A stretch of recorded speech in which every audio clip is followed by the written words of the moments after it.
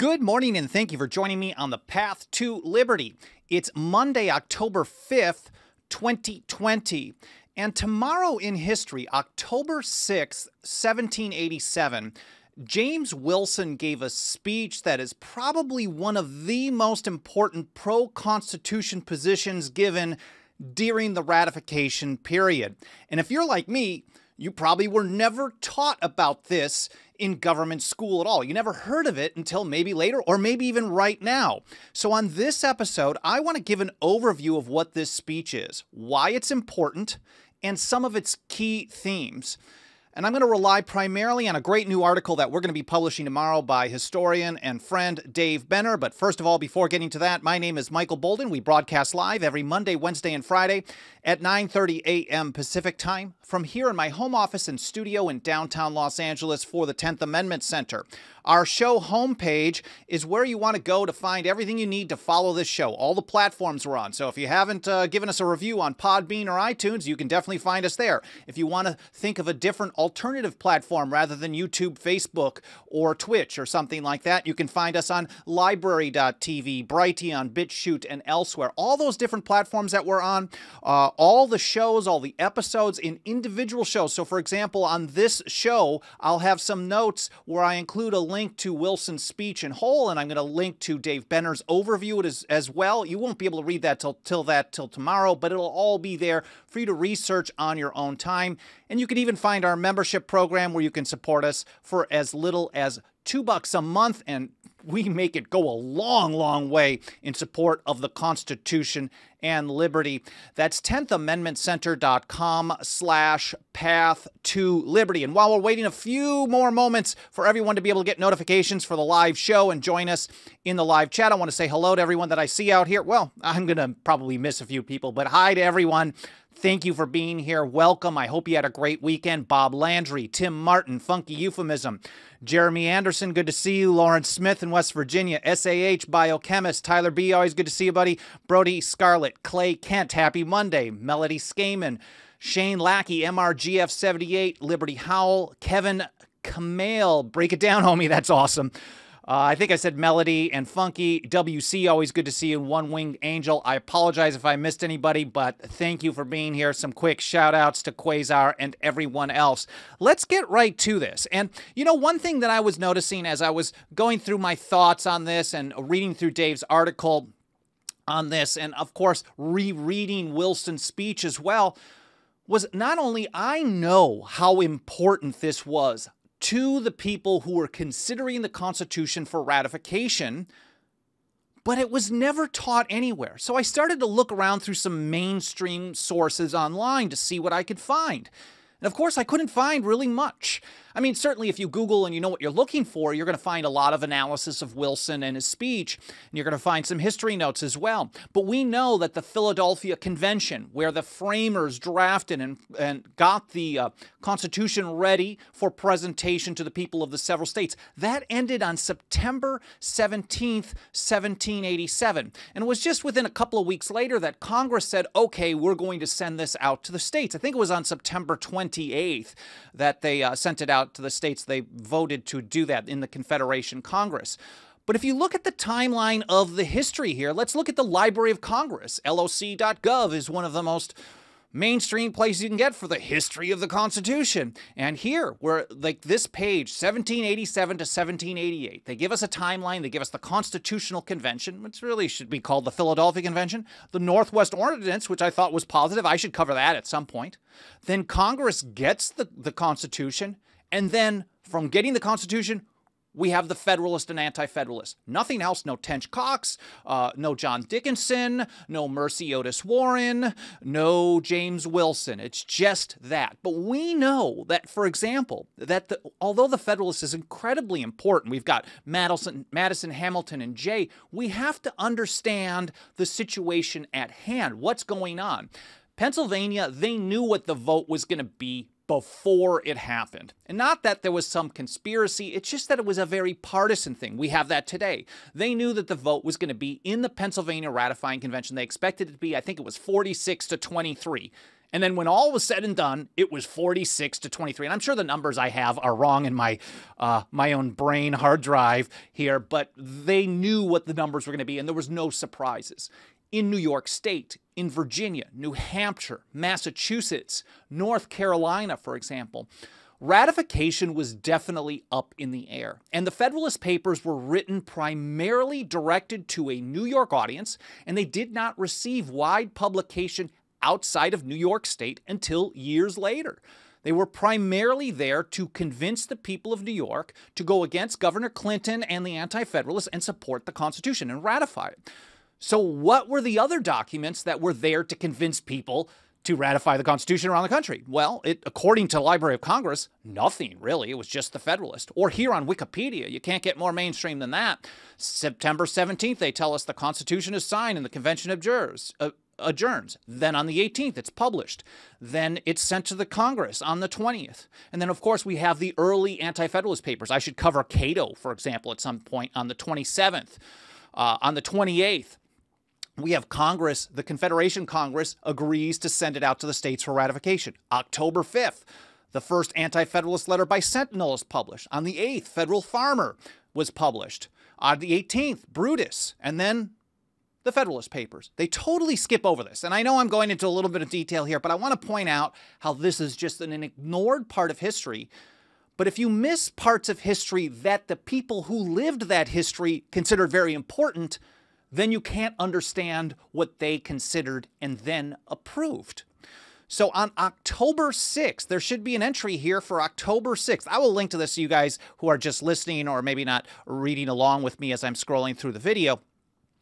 But on October 6th, they just skipped it over. There should be an entry there for James Wilson's State House Yard speech. Here's an overview from the Liberty Fund where they have it published in full. And they put it this way. Wilson's State House Yard speech was one of the first major public defenses of the proposed Constitution.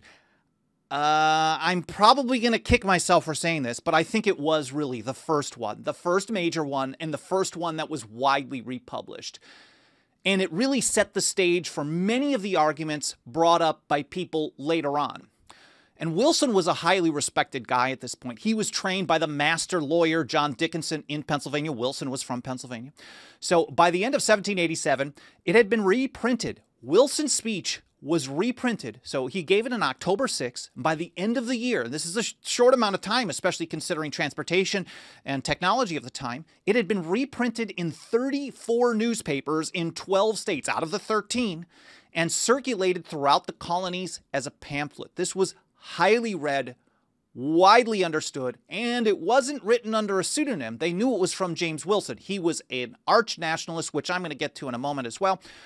Bernard Bailyn, one of the probably a very important historian, I will say, notes that, quote, in the transient circumstances of the time, it was not so much the Federalist Papers that captured most people's imaginations as James Wilson's speech of October 6, 1787, the most famous and to some the most notorious Federalist statement of the time. Now, to many of the so-called anti-Federalists, and I'm only going to use those because those are the ones that we know, but we have to make a clarification here. The term anti-Federalist was a propaganda term. It was a term of art. Really, the anti-Federalists were more in support of federalism than the so-called Federalists were. And a lot of the anti-Federalists did not even like that term. I think at some point they just decided to, someone who understands this better, maybe Aaron Coleman or Dave Benner or somebody could put together an article on this at some point. But my understanding is they just kind of took it at some point rather than wasting their time fighting over that term so they could actually make the case to oppose the Constitution. So anyway, so according to Liberty Fund here, this article or this reprint of this, they're saying this is one of the most famous public defenses of the Constitution throughout the time. Now, here from Dave Benner, we're not running this till tomorrow, but it's honestly, I think it's one of the best articles, if not the best article, giving an overview of Wilson's speech that I've ever read. And I've looked at this year in and year out for the last few years easily, if not longer.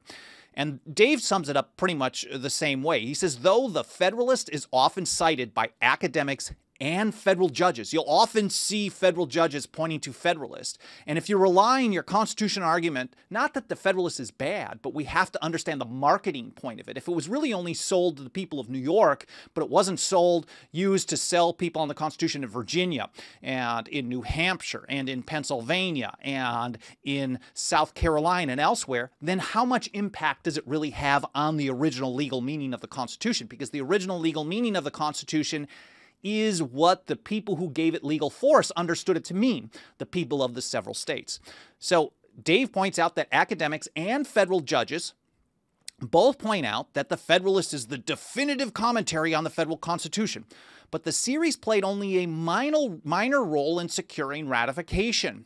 The State House Yard speech, that's Wilson's speech of tomorrow in history, on the other hand, framed the way in which friends of the Constitution explained the instrument and answered their many critics. In this way, Wilson's narrative had a much more tangible effect on ratification. Now, even just saying this, that does not mean that everything that Wilson said was right, or that I agree with everything that Wilson said, or that maybe there were little points in there that he was a little propaganda-y and just overselling things.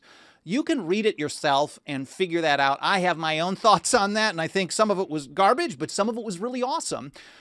The point is that it had a great impact. It was distributed throughout the country through 12 of the 13 states and newspapers, and all over the place by pamphlets. So people were influenced by this heavily.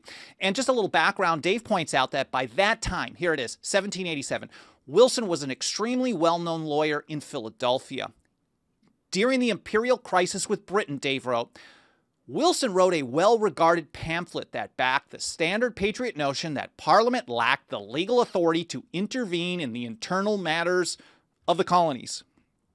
By 1776, Dave goes on, he had become an advocate for colonial independence within a delegation in the Continental Congress that was wholly divided on the issue. So he was a leading advocate for independence. He, John Adams, and others.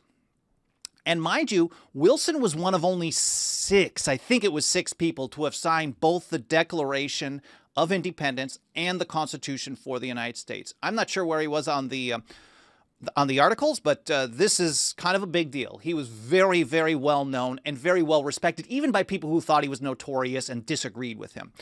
He was also nominated, as I've mentioned in recent episodes, he was nominated to have the 3rd seat, I believe, number 3, on the Supreme Court. So he was a highly respected legal mind. He was nominated by President George Washington. So let's go right to the beginning of Wilson's speech. And he points out that people asked him to give this speech because they wanted okay, so it had just been released. This is a very short time. October 6th is right after the Philadelphia Convention was done, and it was just days after Congress actually decided to send it to the states, and there were already opposition pamphlets and articles being published. So people reached out to Wilson, said, you know how to do this. Put this together, come out, give a speech, and who knows if they had plans to actually republish it, but it was so well received. There's tons of applause, all the reports and the writing of the time.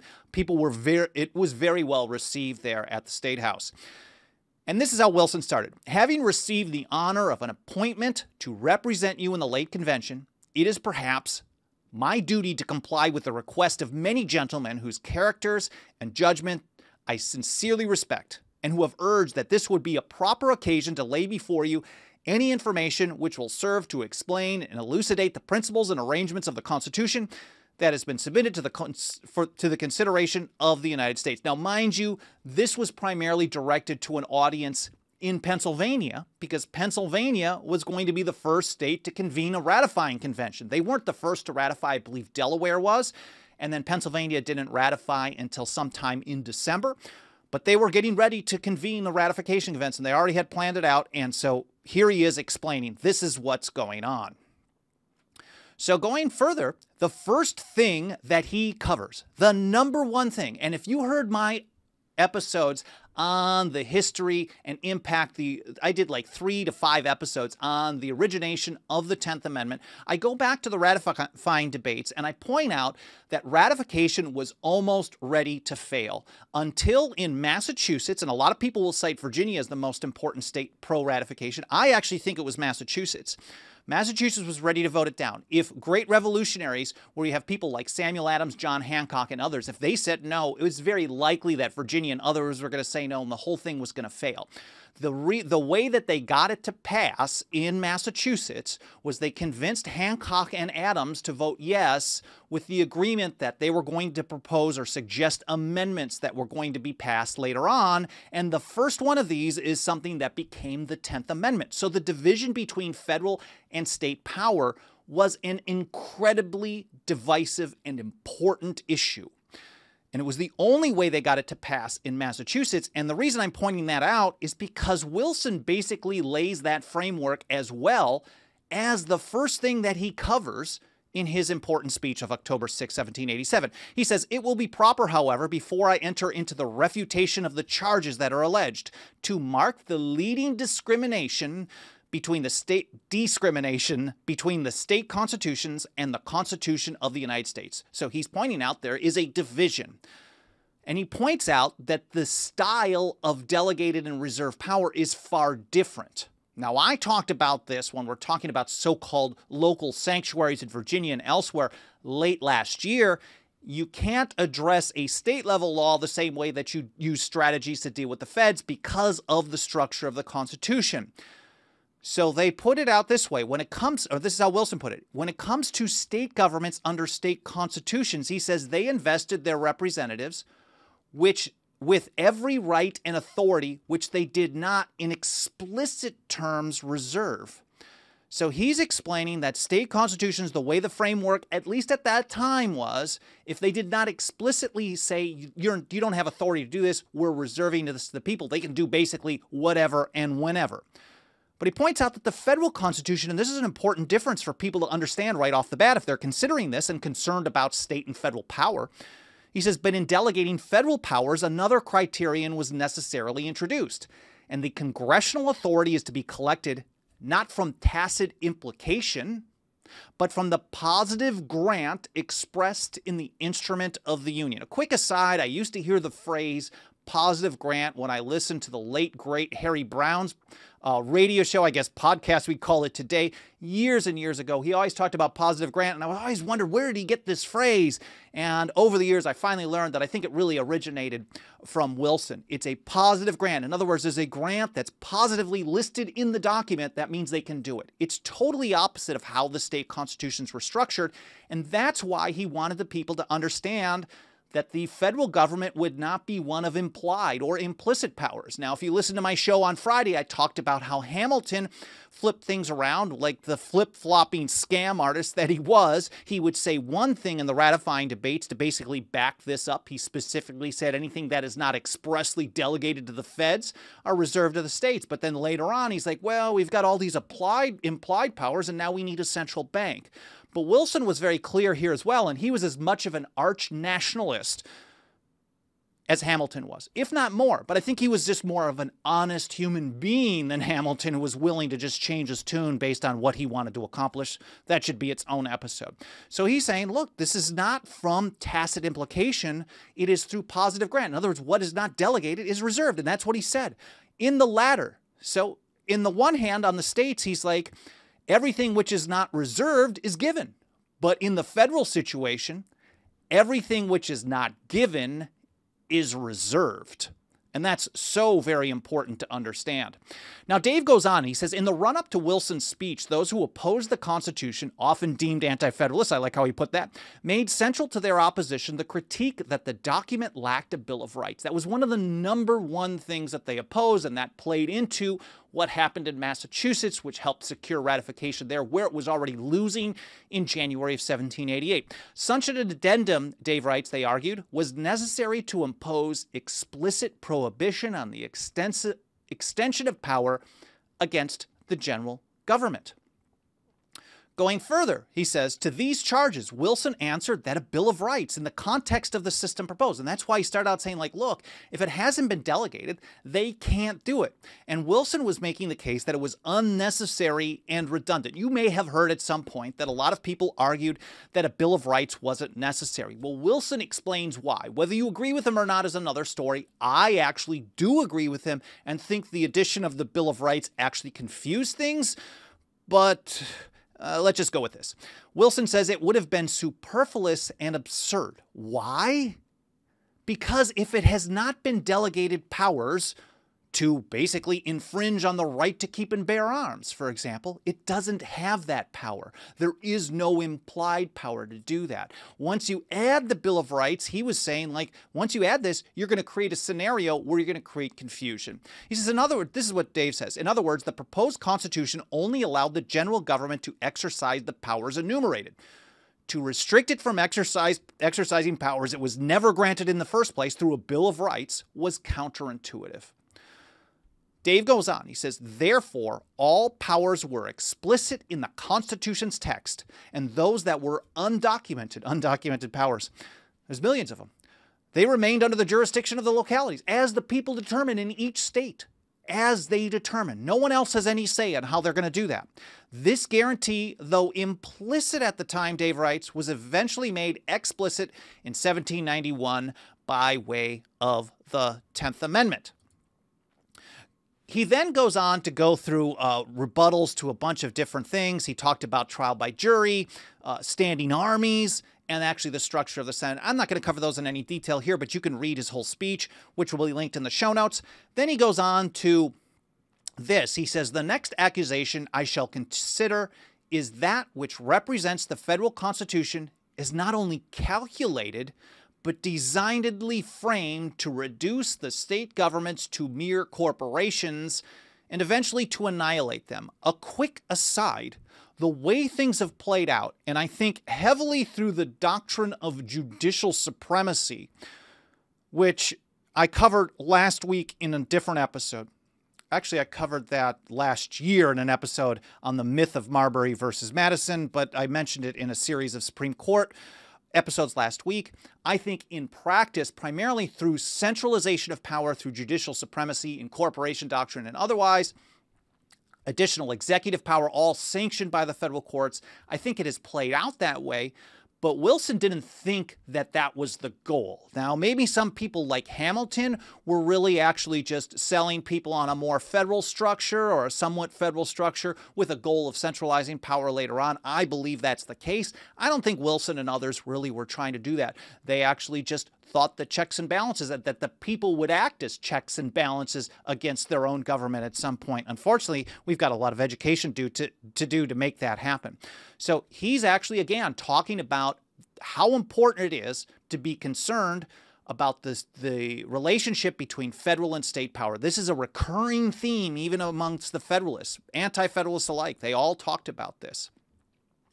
Going on, he says, contrary to this claim, Dave says, he noted that the entire constitutional system depended on the primacy of the states. So he's like, look, you're telling us that we're going to destroy the states? Well, there's all kinds of parts in the Constitution itself which require the states to be in charge. For instance, and Dave notes a few of the things. He says the state governments were necessary to amend the document, select senators to fill the upper house. Thank you, 17th Amendment. But at least at that time, it was up to the states to make that determination, putting the states in charge, showing that the states were represented in the Senate now, which has become a national body, and determine the qualifications for voting for members of the House of Representatives. The supposition, Dave writes, that the annihilation of the separate governments will result from their union was accordingly absurd, according to Wilson. Again, it hasn't necessarily played out the way that Wilson wanted it to, but I think the way he described it was how it was intended pretty well.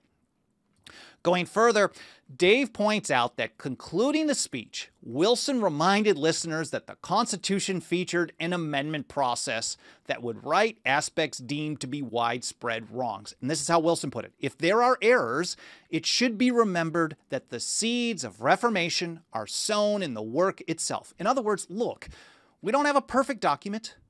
And if you don't like it, let's look at the positives here. And if you want to make some changes, there are ways to do that. That's it for all time. There are ways to actually change the thing. And I thought that this was actually interesting because just before saying that, this is what Wilson had to say. I will confess indeed that I am not a blind admirer of this plan of government. It was actually pretty rare to hear something so starkly stated. Most people were saying like, look, we're going to get the best that we can get. There are some things that I'm not on board with, but a lot of people who are either on one side or the other, they either loved it or hated it. The people who opposed it as it stood without amendments, for example. But I think it was very important that he put this out there right at the beginning. The first major, at least according to me, the first major defense of the Constitution that was being proposed for ratification. He says, look, I'm not a blind admirer, and we can amend this thing. He says, there are certainly some parts of it which, if my wish had prevailed, would certainly have been altered. Now, that doesn't mean they would have been altered in our direction of more federalism, more liberty.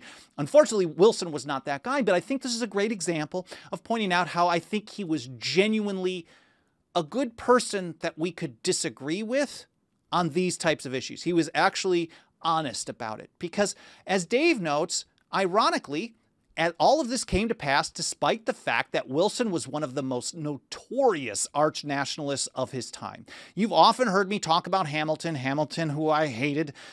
We know what they did with him, but Hamilton's gone. But Wilson, Morris, and others were certainly, Sherman, were big government supporters of their time, and anything that was being proposed, they were pushing for more centralization of power, surprisingly. Madison as well, the so-called father of the Constitution. I've also mentioned over the last couple of years on this show that Wilson might be the right guy to call the father of the Constitution more than Madison in some ways. But during the Philadelphia Convention that drafted the Constitution, for example, Dave points out, Wilson favored a national referendum to elect the president. National, not a federal structure. He wanted to give the executive an absolute veto over any law passed by Congress. Absolute veto. He wanted to add the power to tax exports. He wanted to permit everlasting inferior courts that could not be dissolved by the legislature. And he wanted to bestow upon Congress the power and ability to enact mercantile monopolies and charter corporations. On Friday's show, I pointed out that when Jefferson was arguing with Hamilton over the creation of the national bank, he actually really had a home run on that, where he said, like, look, I know what happened at the Philadelphia Convention. I know a lot of people will tell me, well, Jefferson wasn't even there, but it's not like he wasn't aware of what happened and wasn't communicating with his great friend Madison what was happening, and he didn't understand what was going on. But he pointed out, like, look, there was a debate over actually including corporations, and everyone rejected it. It was proposed by Madison. It was brought up for a vote, and the Philadelphia Convention actually rejected the idea that the federal government could charter a corporation. And so therefore, how can you actually charter a corporation, the first bank of the United States, when we know that the Philadelphia Convention didn't include this power in the Constitution? It was never brought to the people of the several states for ratification. So Wilson was one of those guys who was on board with that kind of power. So Wilson was a guy who wanted far more centralization of power, but he was honest in saying, like, look, this is what we ended up with, and he didn't twist the arguments as much as someone like Hamilton did. Summing it up, Dave puts it this way. Despite his own ideological proclivities, Wilson articulated the plain truth that the Constitution was a federal model based on enumerated powers rather than general authority. Again, that goes right to the beginning. That which has not been delegated is reserved. That which is not granted is held back. It has to be clearly in the document for them to actually be able to exercise those express powers. Dave goes on, he says, the framework divided powers not only between federal branches, but also between local and central authorities. And that's an incredibly important point that we try to cover here all the time. That when you're talking about checks and balances, you're not talking about checks and balances only between the branches of the federal government, because then in the end, what you're doing is you're relying on the federal government to police the limit of its own powers and what's going to happen when an organization determines the extent of its own powers. That power is always going to grow no matter who's in charge, no matter who's on the Supreme Court, no matter what party is in power, no matter what person is president, and all of that stuff. It will always grow. And so there is a role, a very important role for the people of the several states. Dave goes on, he says, rather than divesting general grants of power, provisions within the apparatus were to be the only ones exercised in the first place. Those who ratified, because this was such a popular document, this was so well read and so much understood, and those that were following this, Dickinson's arguments in support of ratification, Tench Cox, also in Pennsylvania, his arguments in support of ratification, these were also widely read, and many of the arguments were based on what Wilson had to say here. Those that ratified then, Dave writes, did so on the basis of these assurances, rather than accepting the trepidations of the document's skeptics at face value.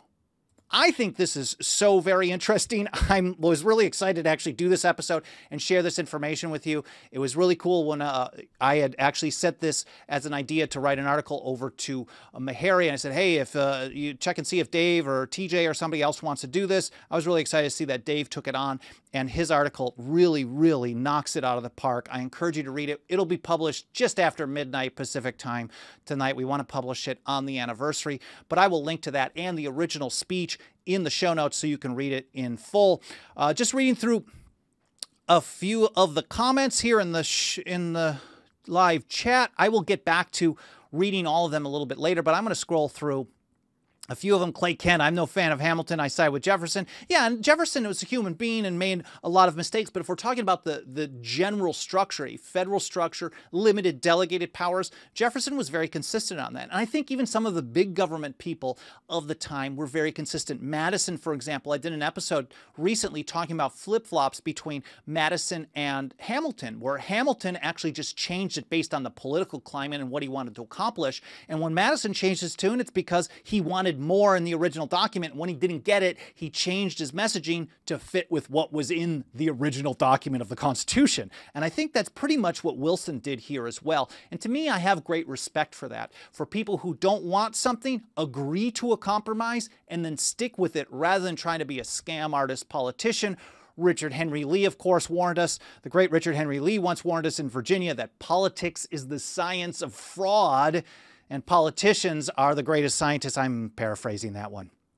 WC says, interesting standpoint regarding the Bill of Rights. I think it's very interesting as well, and that was kind of a sticking point. The people who wanted the Bill of Rights absolutely won out. That was the only way they could get ratification, but that is a big deal. Funky Euphemism says the problem is the 17th Amendment. It's one of the big ones. Centralization of power always is the problem, and that is the concern. And there are many ways that we've had centralization of power. Maybe I should do an episode saying the top ways, and I would think judicial supremacy through the idea that the Supreme Court or the federal courts are the final authority on everything constitutional, makes it into a judicial oligarchy. And then the incorporation doctrine, putting all of the decisions for all the states in the hands of that judicial oligarchy. The 17th Amendment really gives us a national Senate, kind of an aristocracy, an imperial Senate, really, instead of a federal structure where the states are clearly being represented. I'm not sure.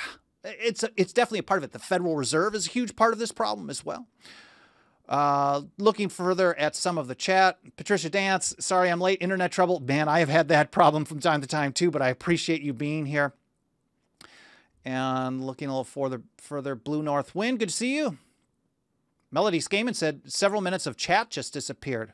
Hopefully there wasn't a problem through the entire system, but I definitely am recording this in the background, so I do upload through a bunch of other platforms if there are any problems with anything else. Melody Skaman says we need to return the Senate to states advocates, and it's a huge part of the problem. Clay Kent says never ever trust government. Reason writes over on Periscope, which is cool. Stare decisis is an assault on originalism. I have been really hammering that message. If you haven't checked it out, over at 10thamendmentcenter.com/path-to-liberty.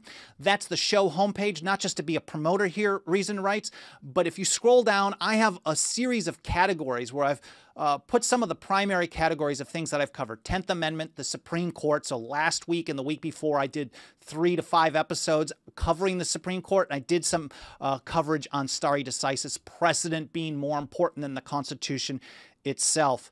Patricia Dance says YouTube isn't allowing me to hit that like button. Well, those little scammers. Anyways, if you can, that reminds me, if you're able to, give it a try. Give it a try. Smash the like button on YouTube, hit subscribe. If you're on iTunes or Podbean or any other podcast platform, leaving a review helps us out a lot. Leaving comments in the archive are just awesome. All of this stuff triggers the algorithm of the platform, and it says, oh, people are doing stuff on the show. We should show it to more people. We have been reaching more and more people. Every single month we are growing, and we're going to continue to grow. We need to reach millions of people. We're nowhere close, but we're going to continue doing this no matter what the odds are. As John Dickinson once put it, Concordia res parve crescunt. It means small things grow great by concord. He was certainly right, as he wrote that in 1768 in the years leading up to the secession and the war, the Revolutionary War and independence. And we need to have that mindset today as well. And of course, if you really want to support us financially, you want to put your financial faith behind our work, you can absolutely do that. You can join a number of people who are already members out in the live chat, and I see people here all the time. I couldn't be more grateful for you supporting our work. $2 a month goes a long way. There are other options, 5-year, lifetime, and otherwise. If you have more means to be able to do that, do not feel obligated to join us. I just want you to consider it if you can. That would be amazing. One way or the other, we're going to continue doing this show for free. We've got over 10,000 articles and blogs on our website that we make available for free, and we're going to keep rocking no matter what in support of the Constitution and liberty. But I hope you guys found this interesting. I hope you learned something from this. That's the most important. I always learn when I read articles by Benner, and he has a really, really great perspective supporting the original legal meaning of the Constitution, promoting a federal structure rather than the arch-nationalist monster state that we live under today. I'll link all that in the show notes at 10thamendmentcenter.com/path-to-liberty. I hope you had a great weekend. Your Monday is off to a good start, and I'll see you next time here on the Path to Liberty.